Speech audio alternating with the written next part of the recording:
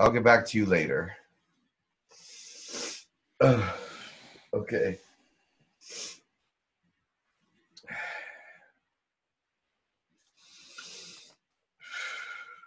Thank you.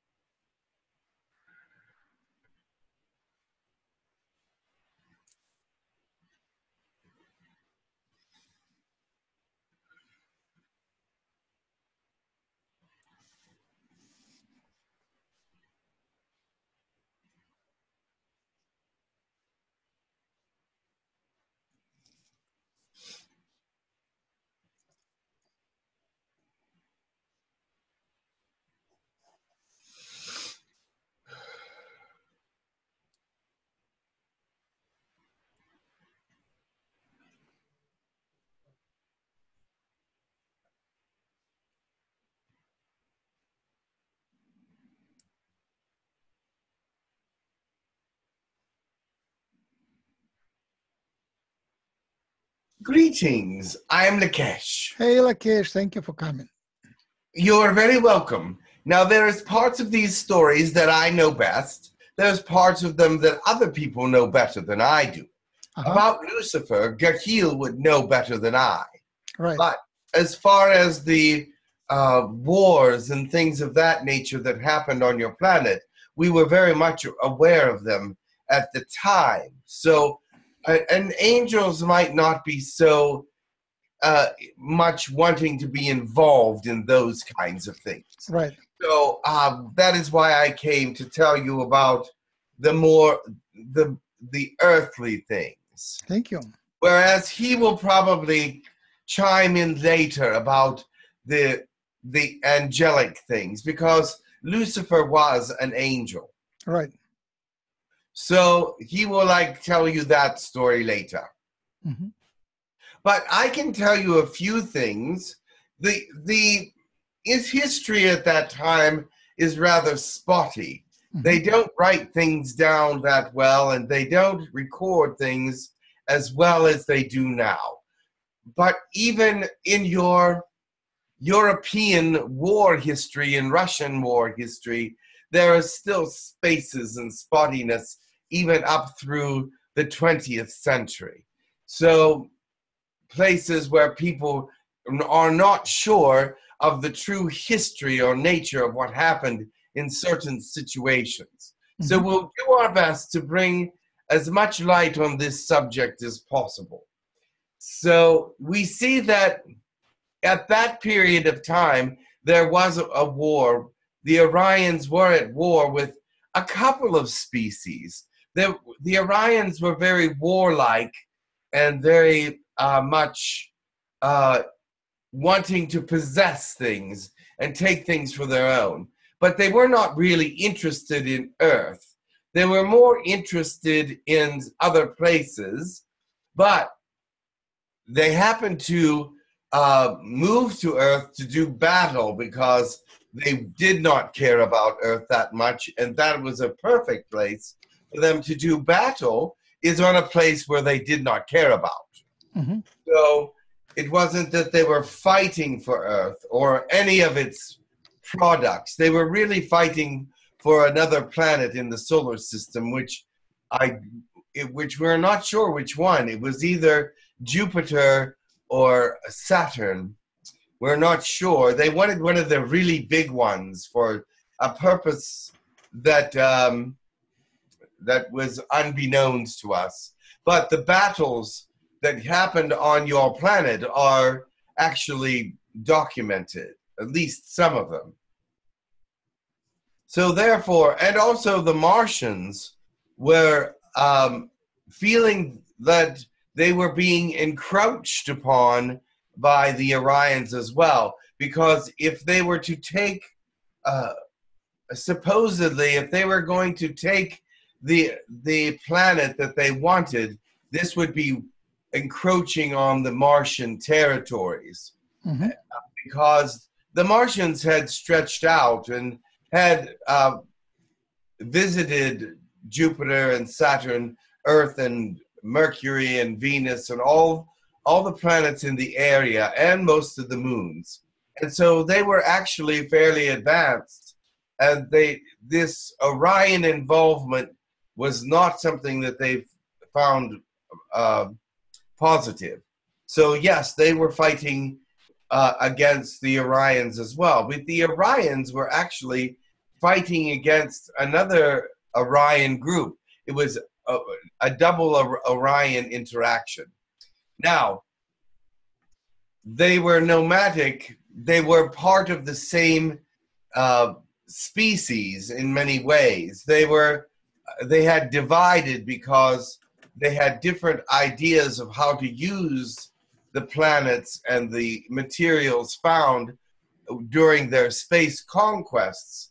And so after a while, a divide in their species became very obvious, because some wanted to take the planets over and use them for slave trade with any kind of beings that were there. The others were just interested in the radioactive materials and some of the materials that were there. And they were actually very much interested in not having a slave trade, because it would be too much of a bother.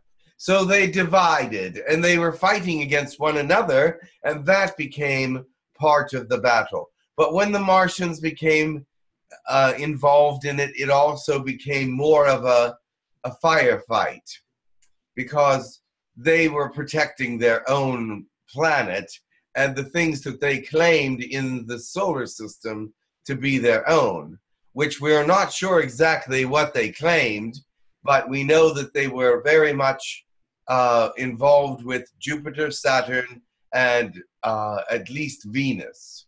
Now, Venus had its own population.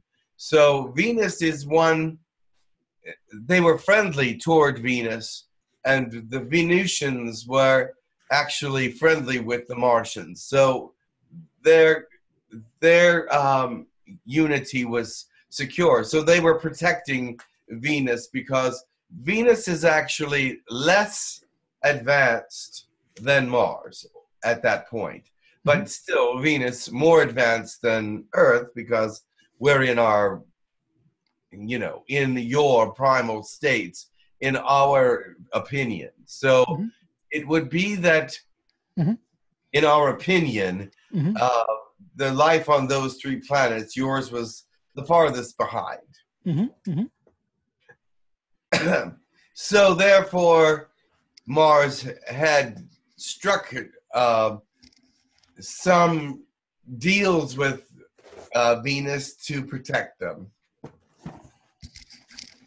So the wars that were the battles that happened on your planet were between the Orions and the Martians, but more between the Orions than the Martians really did not fight too much on your planet.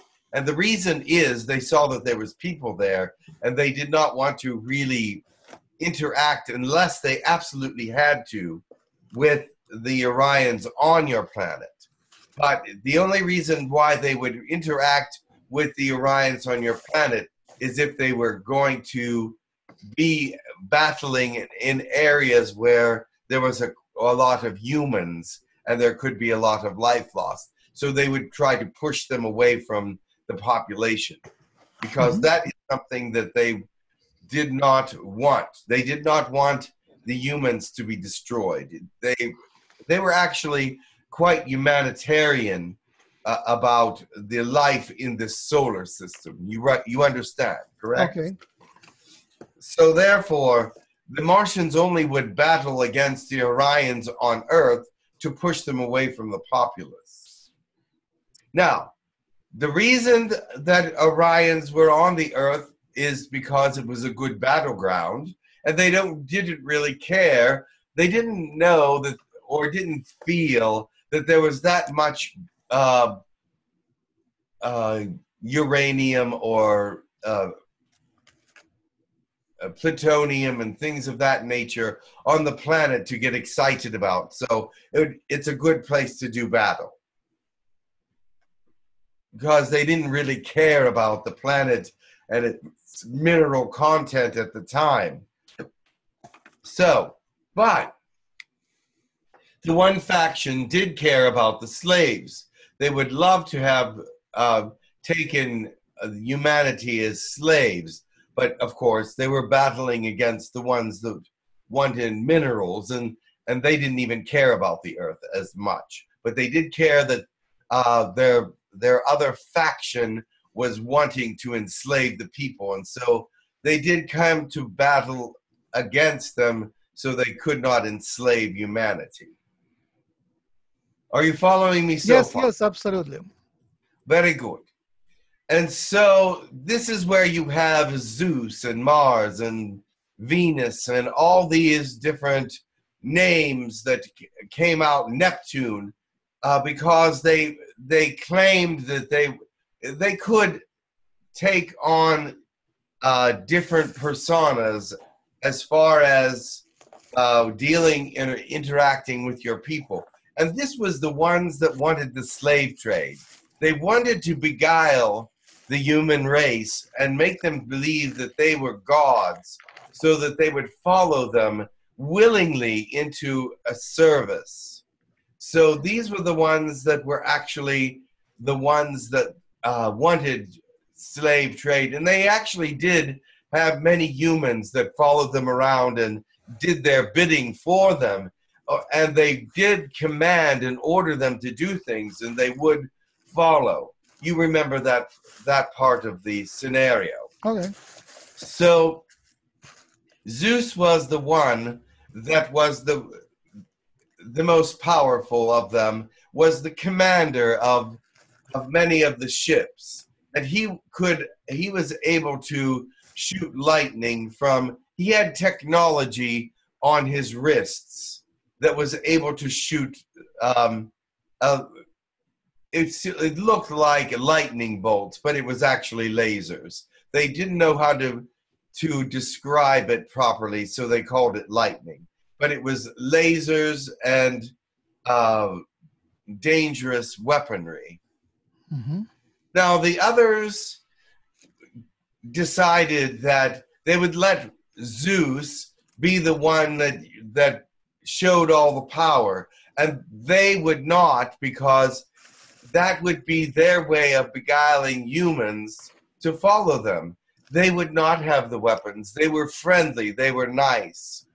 But it was all a trick, of course. Oh, But but they let Zeus be in control, of course. So he also was commanding humans, but in a much different way. So they heralded them as gods, and they were all through the Greek, European and Italian areas, and there's many rumors of all the things that they've done, or they did, and how they caused many different people to be slaves, and how they were how they commanded and were worshipped by the people. A lot of that information was destroyed by the other Orion faction, because they did not want humans to see Orions that way, as slave keepers and of tricksters. So they did as much damage to the history of the Greek and Roman mythology as they could, but some of it did last. They destroyed a lot of it that was left over in the European realms, but they did destroy that which was in the Asian areas. But the battles took place in Siberia and in Russia, all through Europe. But this was early in your history, before the birth of Christ, about 1,000 years, maybe more, probably 1,200 years before Christ, Mm-hmm. or Jesus. And so it was not reported well. It was not recorded well. But you will be able to find remnants of the battles still in some of those areas in the north where there was not many people, because it burned the ground. They left particles of their technology there. They had many battles in those areas because the Martians pushed them toward less populated areas. And anytime they would start a battle, there was a battle started in Germany area, the German area, and the Martians pushed them well north and to the east so that they could be in tundra area, so that it would not be, there would not be any harm to humans. How did Martians look at that time? What? How did Martians look? They're similar to the way they look now. They're shorter. They're shorter people. They are not green. They are of a reddish tint, in the sense they're not pinkish like humans or peach colored, but they're more reddish in skin color. And so when they were on Earth, they were looked at as demons. If they were to appear on Earth, people thought they were demons because they were reddish. And they did have, they're not real beautiful, so it was easy for that people to call them demons. But although they were protecting humans more than anything, they were not trying to harm humans at all. And they were short. They were rather, their faces had rather sharp dimensions to them. Their cheeks were rather sharp and pointy, and their heads were a little larger than what it looked like their bodies could hold, but they had large brains. But their heads were very light, because the brain was made of matter that was lighter than your human brain. And their bone structures were much lighter. So it was that they could have a larger head, and it could be easily balanced with the body. I got it. Thanks. What about the Greys? What are Greys? There were Greys. What do you want to know about them? On which side were they? They were on the, actually, they were for themselves. They weren't on either of those sides. The Greys now, seeing that there was a battle raging between the Orions, did have an interest on Earth. And since most of the fighting was on the European side, there was fighting in the Canadian areas as well, the northern part of Canada and things. But so they took advantage of trying to find some of the materials. Wherever they were battling, they were on the opposite side of the planet. So if the Orions were battling on the Siberian soil, they would be in the Canadian and American soil, or even sometimes South American areas or African areas, looking for different things. They did take quite a bit of the diamonds from the diamond mines in Africa. That we do know. They did get some uranium, plutonium, and some other radioactive materials also. But other than that, their conquest was meager compared to other planets that they went to. They did find humanity interesting, and they did find the materials interesting, but there were other planets that were richer in what they really wanted. So they didn't really spend a lot of time on the Earth at that point. but they were not allies with anyone. I see. I don't know if, so I'm trying to connect the other stories to that story. And the other stories also include semi-gods and creation of the human race. Is it the time when Orions were creating the human race, or is it before that? No. The human race was well in existence before these wars.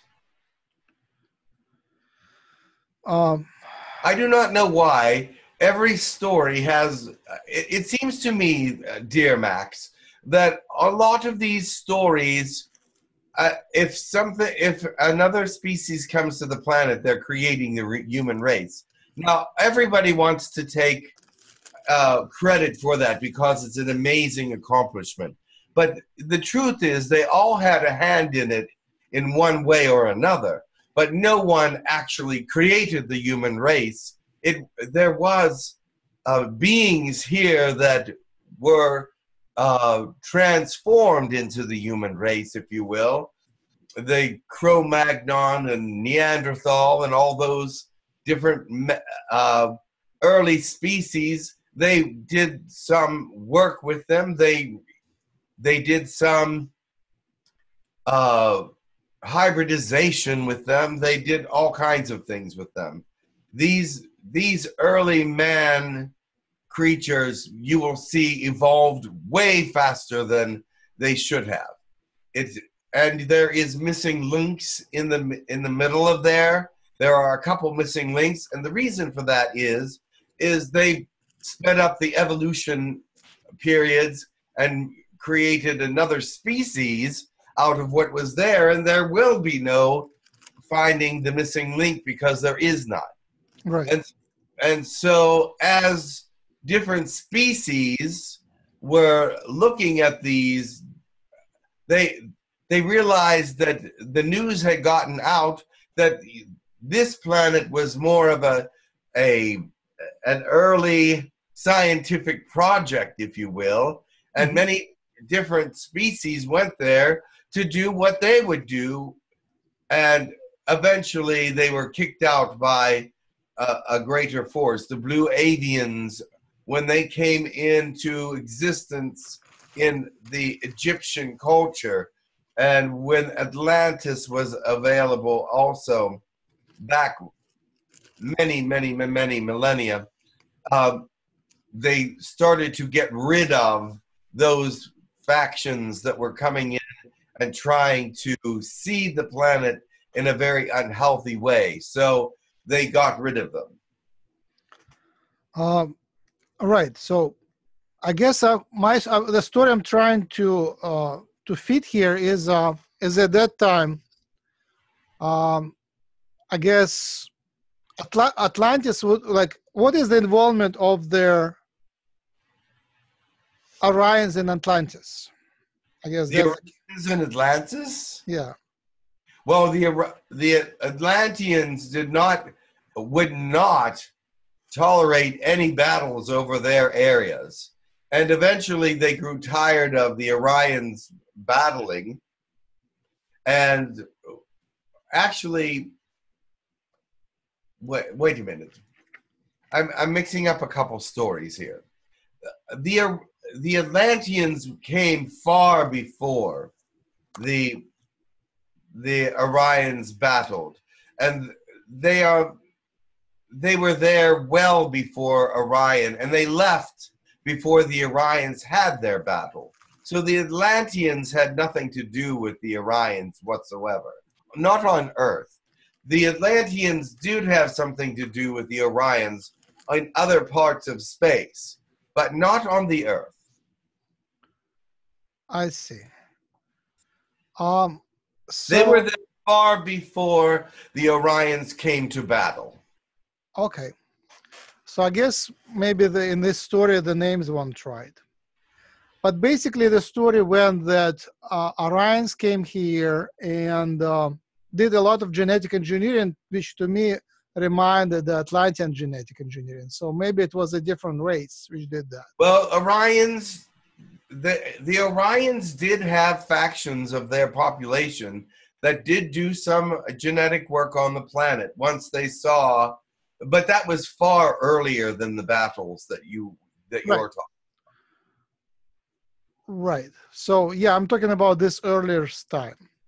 Yes, Orions were here earlier than the battle times by several thousand years, and they just were interested in the human population and the scientific. You see, Earth was noted as a scientific area that you could work with the primitive species and work with different kinds of hybridizations and things of that nature. There are rumors that that is where the ape and the gorilla had come from. They did hybrid experiments and separated that species from them permanently in many ways. So interestingly enough, we're not even sure if that's true. Mm-hmm. But there are many different rumors about how many different species has come to the planet, how they seeded it. There's many, many stories. Which one is true? By fact, or by the mere study of the planet, it would appear that Earth being a scientific project many, many thousands and thousands of years ago seems to be accurate, because there is so many different kinds of alien DNA within the human being. There's not just Pleiadian or Orion or whatever. There are many. There's reptilian and insectoid and all these Lyran and even some in a touch of insectoid. How that got in there had to be by hybridization. Right. Mm-hmm. Yeah, or it can be natural. If insects bite us all the time, so we exchange our blood with them all the time. So, and we eat insects too, so we can exchange some DNA with insectoids naturally as well. Of course. With insects, with primitive insects, I would say. But we're trying to figure out why it would show up in the DNA in some people as strongly as it does. Right. But so it just is that it's a question. It is a bit of an enigma, and it cannot be ruled out that insectoids may have done hybridization work with humans as well. It is noted that there is a gray insectoid species that is a hybrid species that is now becoming aware in your galaxy, but they are not from your galaxy. But there is a gray insectoid hybrid species that has now been known to give a couple of what are they called? Implants to certain people, and we are not sure why they are doing this. But that is a purely hybrid species. Grays and insectoids, as far as we know, could not possibly naturally mate. I see. So coming back to the story. So the story went that there were godlike humans before the Atlantis. And I don't know the name of those. It could be Lemurians, but could be others. And then the Orions came, and they were excited about their emotional life and capacity, magical capacity, because of their emotional life. And they started hybridizing with them, or mating with them, and created the Atlanteans.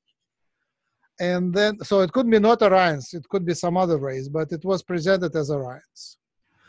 Okay. Well, all right, go ahead. Let me tell you this. The Atlanteans and the Lemurians cohabitated in Atlantis for a long time. The Atlanteans were there first, of course, but the Lemurians came shortly after and were very welcome there. And so the Lemurians were not the same as the Atlanteans.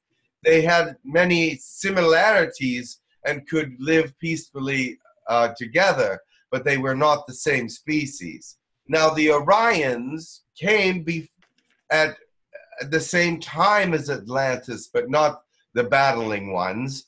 They were the ones that wanted to do hybridization work on the primitive beings that were there in some other parts of the world, and then the development of the Egyptian culture back then also as you see, the Egyptian culture was part of the hybridization program. Look at all the different species that were there in the Egyptian culture, and you will see that humans, they had found a species, and they had created a species earlier that they could use as that were intelligent, but they could also use as a slave race, and they could also use for many different things. And so the human culture was basically perfected by the Egyptian culture in the early creations. Yes, that matches the story. Yes, nice.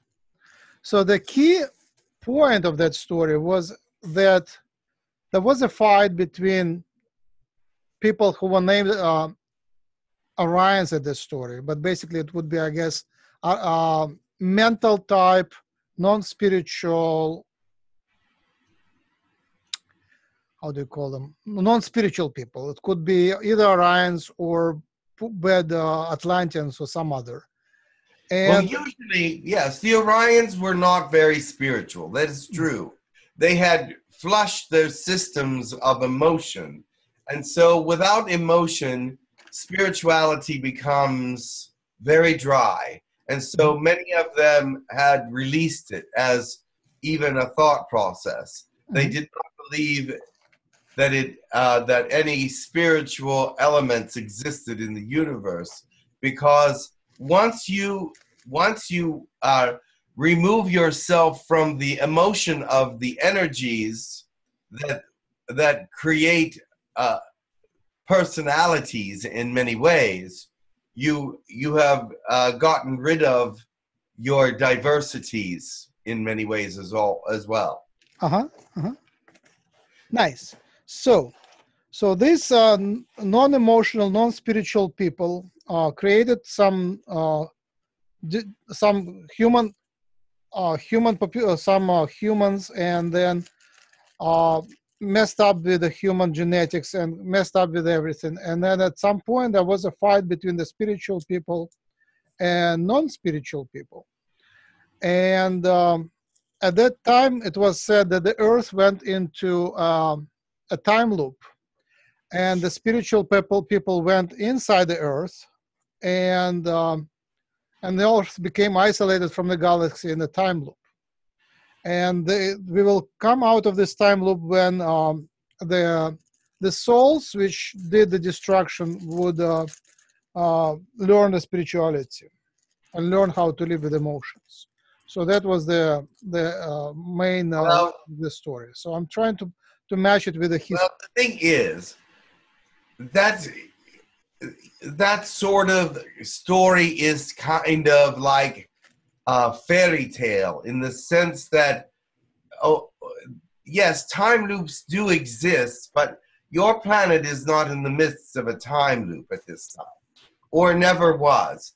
But they put that slant on it to make it to match the prophecies of the human universe, so that it would have some mystical value. And it's really not mystical. That there is a time coming when, yes, these factions will reunite and things will straighten out, but it is not necessarily a time loop. It is a time separation. It's a separation from the time, it's a separation from different kinds of cultures. Look at all the different cultures that exist on your planet. And some of them are very spiritual, but they are not unified. Do you understand that?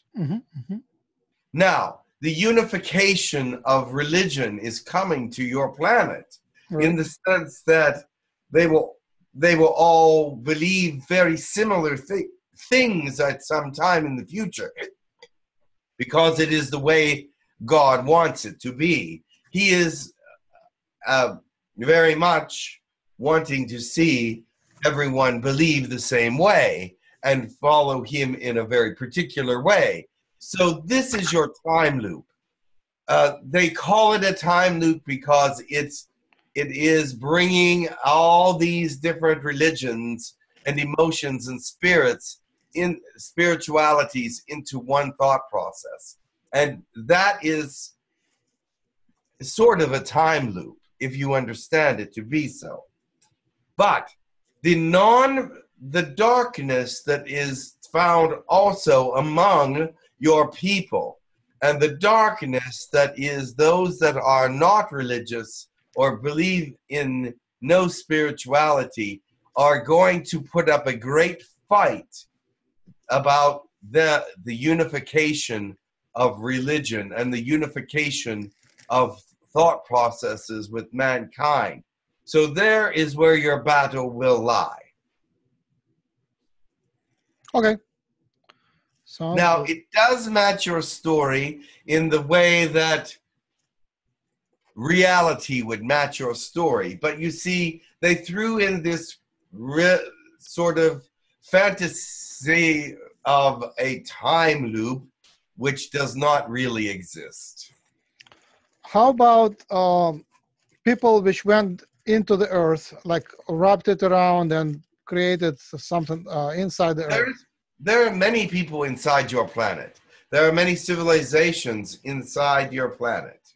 Mostly Draconian, Agarthan, the golden people under the Himalayas. There are many different species there. And they do have a great deal of influence on the spirituality of the planet. The Draconians in the Chinese and Japanese area and Korean areas are very negative and hold a very negative thought process for the planet. But there are others, such as the white Draconians in Scandinavia and the neutral Draconians in the English and French areas under the ground, that are different. So they do not hold negativity for the planet. Then there are the Agarthans. Then there are the golden people of the Himalayas. Underneath the planet, there are many different species that are actually holding positive thoughts for the planet. And did that answer your question, or is there some other? Yeah. What about the Russia? Which kind of, is it Draconians governing the Russia? Well, you see, in China and Japan, it is Draconians, and in the European and Finland and Sweden and that area, it's also Draconians. In the Russian area, under the ground, it's not so much Draconians, but Reptilians. Oh, I see. There is some Reptilians. Also, you have the Clares that are at the bottom of the Pacific Ocean. And then you have another species of ancient reptilians that are under the Ukraine area. Oh, right. And which of the species went? I guess it is after Egyptian time. So sometime, I guess maybe it was the first crisis, maybe crisis of the first Egyptian dynasty, when the spiritual people went into the earth. Which of the people would be that? The spiritual people that went into the earth were the Agarthans. I recently speak to some Agarthans, and they said they came to the planet very recently, like 1,000 years ago. So they were there back then, and then they returned. Yes. Ah. You see, they did not stay, but they had to return because of the promise they made to the earth in the distant past. They were there for a couple thousand years. Then they left, and now they have been back for, I'm not sure how long they've been back, for a few hundred years or 1,000 years. Oh, wow. So it's the same Agarthans. Wow. Yes. Okay. I invite them some other time to speak more about the ancient history. That would be They have a very interesting history. They are under Mount Shasta. Oh, wow. Really? That is where the Agarthan headquarters is. Oh, wow. They have a couple other places under the earth that they do also exist in large communities. However, Mount Shasta is where their ritualistic life is, and where there's a lot of activity there with Agarthan. Excellent. I ran out of time for this part of the inquiry. Thank you very much. Unless you have something to me, I would like to invite Yogananda for a personal session. One moment, please. Thank you. Thank you for your help. It was wonderful to talk to you, Max. Nice to talk to you. Thank you. But I had to take on a rather serious tone today, so please forgive that. You did good. Thank you. Have a wonderful day. You too.